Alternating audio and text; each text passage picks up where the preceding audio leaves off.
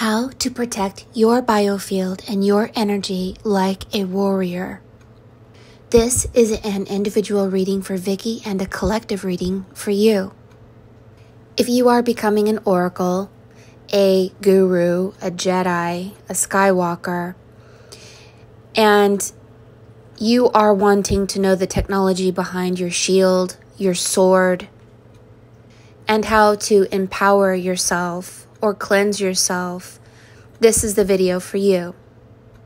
When we were in the water world, the bottom part of our biofield, when we were in the grasps of the gods of suffering, the age of Pisces, we were susceptible to many dangers, but we were shielded. And this shield kept us from being seen and detained, hurt. But now that we've stepped into the age of Aquarius, it is our duty and our job to know how to protect ourselves from the unseen world. A warrior chooses objects in the physical world to create a shield. Suffice it to say that when we were in Pisces, we were in the written word. We were memorizing, we were learning to talk, speak, and walk. We were learning to socialize. We were learning about gods and nature and the material world. But once we step into the right side up world, the number 13 or the 11th house of Aquarius, we are no longer children, and we move from the written word and the seen world to the unseen world. We begin to deliberately select and choose acts of power so that we can create new worlds. Shields can be acts of power like making a garden, making a labyrinth out of stones,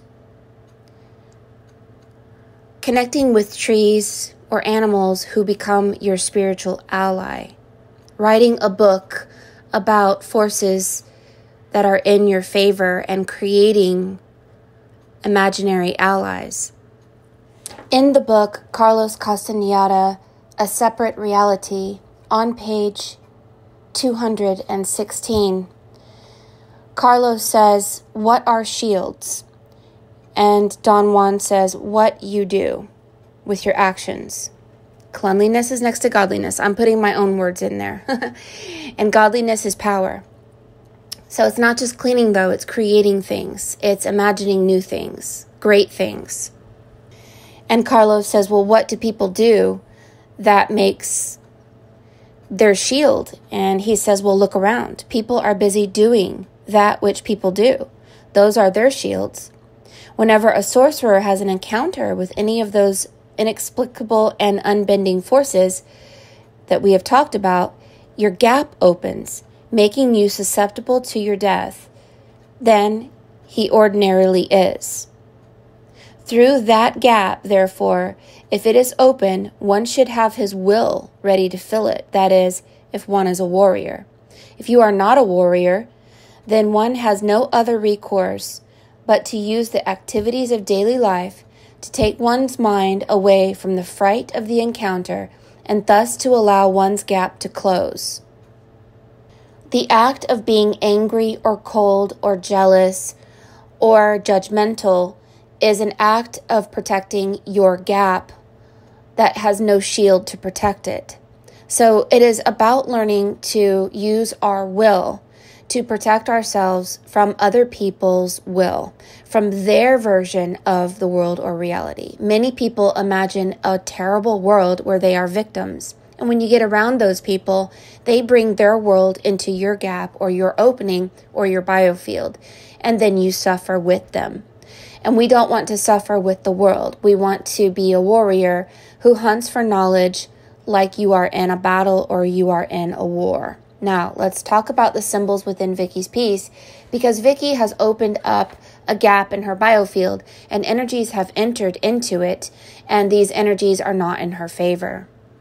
And more than not in her favor, there's an energy who is wanting to take Vicky's third ring of power and give it to the god Yam. The god Yam is the god of the waters of chaos, war, and child sacrifice. This puts you in a box underwater, and this puts you in a place where you are in District 12. You are under the energy of someone else's will, not your will, and not the will of God. The Egyptian Sphinx or lion at the 6 o'clock position represents Egypt. When we are in Egypt, we are in the matrix and we are in the box. We are out of alignment or balance with the elements, which is why there's an elephant over there at 7 o'clock. We move from a little box to a big box. This means that our biofield begins to strengthen, our knowledge begins to strengthen, and we begin to go into an alignment or balance with the will of the natural flow of the universe. Vicky has a big pink heart over her chest, and inside this heart is Dagon the fish god, someone from the spirit world, influences from the unseen world, maybe a ghost or something paranormal. And then a woman who works for Hera, the wife of Zeus. They cut out their tongues and they work for Zeus. Now Zeus is like the I am, and Zeus is electricity, and Zeus is all about the Greek gods having child sacrifices. And if you haven't watched the movie Chaos, I encourage that, because this woman wearing this particular outfit was in the movie or the Netflix show Chaos, and she's taking a golden child or a baby that was in the heart chakra of Vicky, and Dagon has taken her crown. So we're going to look deeper into these symbols and talk about how you can shield yourself from principalities and powers that are connected to human beings, unbeknownst to you. How can your baby, your child, your crown be taken from you? People, beliefs, forming groups, churches, and unions with other humans without protecting yourself with the shield of your power and your will. If we have not become a sorcerer or a warrior that has perfected their acts of power around people, then the unseen world easily manipulates us, easily gets us to surrender through pity, guilt, chaos, gossip, things like that. And like a thief in the night, they take something from you. And I had a dream last night about these people were doing drugs. And when they were doing the drugs, they were feeling such bliss, like being in the womb of a mother. And they felt like that feeling would make them powerful and keep them from danger. But it was the opposite. I saw that it burned their soul, like it fried their soul, like it dried them out. And then they went underwater, and then nothing was in their favor. And the people that were nice to them suddenly were laughing at them, that they had so easily taken advantage of them and pushed them down into a place of weakness and suffering. Now, I don't want us to be paranoid. I don't want us to be afraid of people. I don't want us to finger point and say that person is possessed by a demon who's out to take my crown or my child or my third ring of power. I don't want us to do that. I want us to always operate from a foundation of power. Nothing is against you, because you have designed it in such a way that you have protected yourself through daily meditation, transmuting, and staying in your 0 point energy, which is the divine will of God or the divine will of your higher self. If we go out of the will of our higher self and the divine order, that's when we get trapped by people who know that you are not in divine order of God. Because if you're in their world and they're not doing the will of God, then they see you as also not doing the will of God. And maybe they don't see it from a human perspective, but there's something about them that stands as witness near them, which is a principality or power watching through their eyes. So when we look at the 3 o'clock position, these are 2 rings of power. There's a Roman trying to pull a white bull down into Egypt, which is the matrix.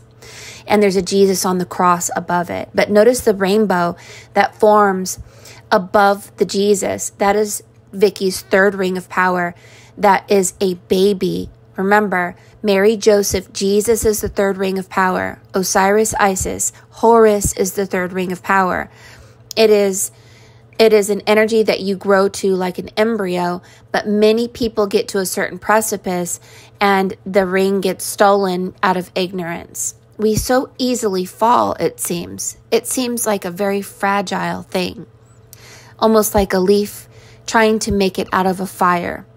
And we need to really dig and find answers about how to truly strengthen ourselves and but more importantly, protect ourselves from these principalities and powers who need your 3rd ring of power in order to live forever.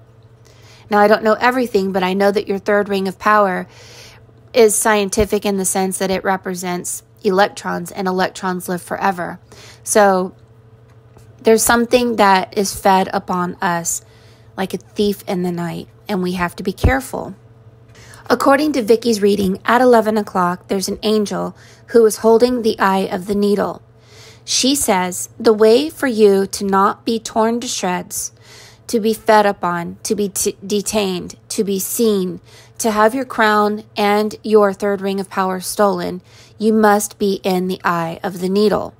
The eye of the needle is the will of God. The eye of the needle is many things, but sometimes the will of God is cleaning your diet, cleaning what you eat and drink, cleaning your relationships. Sometimes the eye of the needle is learning to use controlled folly in front of those that you know do not do the will of God. And this means that you say in your mind, I am not me. May my higher self take over and handle this person who is in front of me. And you go through a deathless death inside of yourself, and you get rid of your ego, you get rid of your personality, you get rid of everything that you are, and you allow something that was created by you, like a warrior, an ally, maybe a fairy, a really strong fairy that you imagine, and you allow them to take over and handle and shield you from your predators. The angel is holding 2 candles, and her wings make a heart that's been torn. This is someone whose energy was torn and whose heart was torn and who was polarized out of ignorance. Many angels fell because we didn't know that we weren't supposed to give our power and our energy away. We thought that the will of God was to help people from suffering. But I did a reading once where a goddess who was riding a chariot felt really sorry for this girl who was in the world of the damned. And she reached over a dam to pick her up and to help her. And instead of helping the girl pulled this goddess down into the world of the damned and the water. And she had to live an entire life learning the technology of not feeling sorry for people. So I'm not saying that you should help it, that we should be ruthless and not help anyone. I'm saying that we should only help in divine order. Many of us help other people out of low self-worth because we're trying to prove to God and the world that we're good. We're trying to prove that we care. And it is not about whether we care or not. It's about whether it is in the eye of the needle, which is divine timing. So just be aware that we have shifted into a world or a reality of power. And we were protected from that power when we were in the clock, in the number 12. But we have invisibly shifted into 13. It is invisible. 12 is visible, 13 is invisible. And there are rules here and there are truths here, like going to Hogwarts. There are dementors. There are things around you that affect or even infect your biofield or your energetic body. The star that is by your right ear, that is right next to the eye of the needle, is a portal. And this is that you bounce your consciousness up and listen for messages from higher realms. It's no longer in our favor to look down and to seek information from the world of the dead, the spiritually dead. Their only purpose is to see your great light and pull you down into their world with them, and they feed on you. It is the battle of Ragnarok in the sense that it is the wolves or the dogs who eat apples versus the vampires, the immortal ones. Apparently, when we are in the eye of the needle, when we have 3 rings of power, we can take what is evil and turn it into good. We can create new worlds and realities. Like Bastian, who gave himself a new name, became born again, awoken to his double, was able to go to the ivory tower and create a new world where everything comes back to life that was stolen, like Artex, who fell in the swamp of sadness. We take that grain of sand, of golden sand, and we imagine a new world, and we seek first that world. Your second piece is your 3rd ring of power is protected under a dome. Your face and the face of your double or your twin is inside the shield or the heart. And your cows, the white cows that are often sacrificed by the gods choose pure white cows. The minotaurs, who they put in a labyrinth, and they sacrifice 7 boys and 7 girls in something called the Pantheon Games. And it is like the Olympic Games, and it's funny that the Olympic Games have circles of power, which they have 5 rings of power, and we only have 2. So they are the gods who take rings of power in these games that they call Hunger Games. But you're connected to the Lemurians, and you have an ancient energy. You have your crown back. You have a spirit guide that is Lemurian, like an elf. And you have your golden child back, and you have your energy back through the act and the art of the looking glass or scrying. Apparently, we can change things through this portal. And if you do not scry, then you should. So let's say that you're scrying and you see a jerk and some jerk people on your biofield or energy, you'll want to change it into good. And then once you see it and you change it into good, of course, your actions, thoughts, words, what you eat and what you do and who you interact with and how you hunt for power will strengthen that shield in your daily life. You will know if you are in the eye of the needle, if you are in your balance, if everything is in your favor, if you feel good, if you feel joy, if your inner child has the ability to get out and play and feel magical, you will know that you are in the eye of the needle. But Vicky, you are here to become a fairy godmother. You are here to take Cinderellas who are trapped in the house of someone else's jerk energy, like the evil stepmother and the evil stepsisters. And like a thief in the night, you will enter into the room or the hall of someone who has grown their house, like your first piece, and are ready to balance Aleph and meet the real true God of mercy, power, understanding, joy, and balance. And this is Aleph, the elephant. And you will go and see these Cinderellas in divine timing and use your wand and give her her gown, her crown, and her freedom from ignorance, really. Once we step into the mansion, we have expansion mansion, into a strengthening of our spiritual embryo. We will learn to feed our spirit and do the will of God in divine timing. And this does include helping people, but we are not helping people out of divine timing. That is something that comes from a foundation of guilt, low self-worth, or even self-importance. When we mirror your second piece, we see a chalice, and out of the chalice comes a bull. And so the bottom part is a ring, the middle part is a ring, and the top part is a ring. The mirrored version of your peace is the more proper version because we live in a world of duality. It's your third eye that takes the two pieces and puts them into unification. This is your holy grail. This is your eternal life.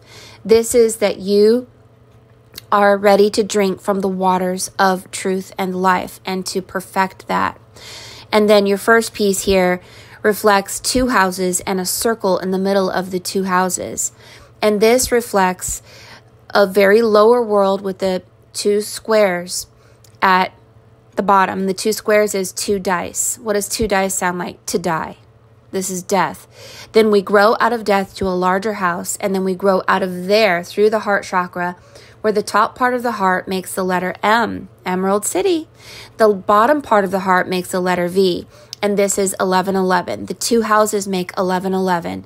The letter V is the 22nd letter in the alphabet. So when you're walking the royal road of 22, you're here to grow and strengthen your biofield, your spirit, and then by extension, you're here to use your shield as a protection by maintaining 0 point energy in the middle of the two houses, where you strengthen your double, your born again self in such a degree that nothing is against you and everything is in your favor.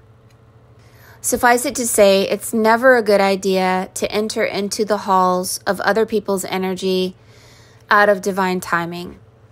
If you have to go to Walmart, if you have to go out in public, or if you have a job, then you're going to want to wear clothing and wear things that reflect life energy. Rose essential oil has over 320 hertz. Linen clothing emits 5,000 hertz frequency, and you'll wear talismans of protection. You will be very kind to people. You will shine your light so brightly that you will attract good people, and the dark ones can't see you or detain you, and they won't attack you because your light is so bright. So how we handle humans and this world is we become like a child. We are so joyful. We are so happy. We are so loving. We are so light that we attract those people in our lives. And then the jerks are like, I don't know if I want to mess with you. You're too happy. You're too light. You will destroy my darkness. And that's how it goes. It's really simple, but at the same time, let's say that you enter into some kind of group, and then like I was part of a drum circle once. I love those people. We had such fun. I love them. On the dream world, they attacked me. Now people won't purposely attack you. It's something attached to them that attacks you. And my husband saw this, and he eats them. And then when he eats people who try to attack me, locusts fly out of his mouth, like on the dream world. So you have allies, and these allies will help you, but the purpose of this reality is to help yourself. The reason Jesus laid down his life for you is he gave you his third ring of power. That's why he always represented the number 3 crosses. He died at 33.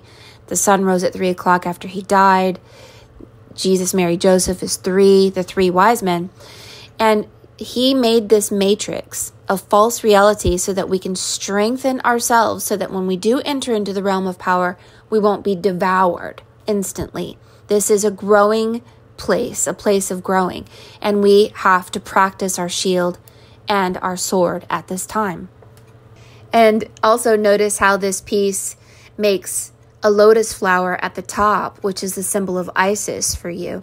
And this is 3. It's the 3-faced goddess, Hecate. And this is a beautiful place for you to be. We're just learning to strengthen things that we didn't even know existed when we were in the lower world. And so don't have deep, serious conversations with people that you know are still in the dog. They will bring you into their religions. They will bring you into their belief. And their belief is a contract that they have made or a promise that they have made. And these promises, when we enter into Emerald City, the promises that we made in the lower world have to be resolved. So let's say when you're in your youth, you made a promise because let's say that you made fun of somebody, and when you're young, you don't know any better, and this person that you made fun of ended up doing something to themselves where they no longer exist, right? And you felt so bad about using your power over this weak person that you made an inner promise to never be powerful because you don't want to hurt anyone anymore, and it traumatized you in some way. Well, your entire life, you will stick to that promise until one day you will have a sign that that promise has been healed. And then you can let go of that promise and then step into the realm of true power, not the power to bully someone, but the power to do the will of God, and that you are just a vessel to do that will of God. And you do not have pity, you do not have guilt, you do not have any of those low-based feelings. You aren't polarized by me versus you or right versus wrong. You are simply in the eye of the needle, doing the will of God, and it is not your will, but the will of your higher self, which is a fractal and a mirror of the one infinite source, which is Aleph, apparently. Enjoy this meditation, Vicky. This is a meditation to build up your shield and your sword and to become a warrior for your temple. Your temple is the temple of God. And believe me, this God wants your temple to be fierce and powerful and strong. This is a meditation to strengthen your ethereal net before going out in public. I suggest that you stand up so you can dance, but you can sit and imagine your ethereal net like guitar strings, and you are plucking the strings, activating your physical body, your invisible body, and your magic. Suddenly, colors begin to envelop your biofield. Stars, sprinkles of magic enter into your biofield. And then here comes the bass. This is the power of your heart waking up and igniting your shield and your sword. Not through anger, not through blame, not through being polarized, but through the eye of the needle.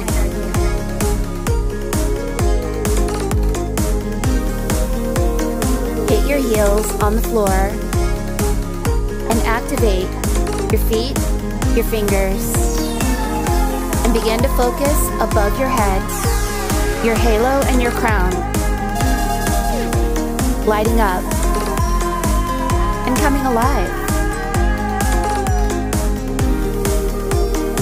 Send joy and love to every part of your cells, your veins, your blood, the water in your body, the tips of your eyelashes.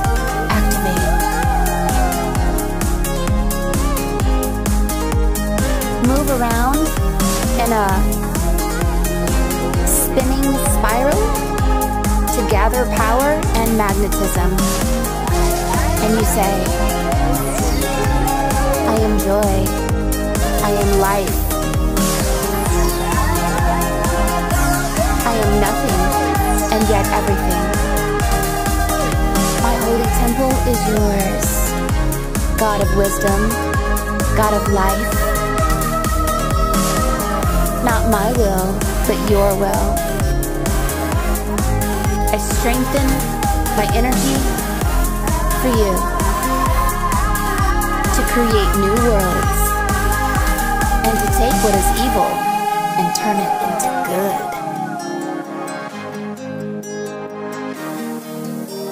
If there is a design against you, if there is a principality or power who has a will that is against the will of God, you now have the power to take their will and turn it into good. Expecto Patronum. Hum along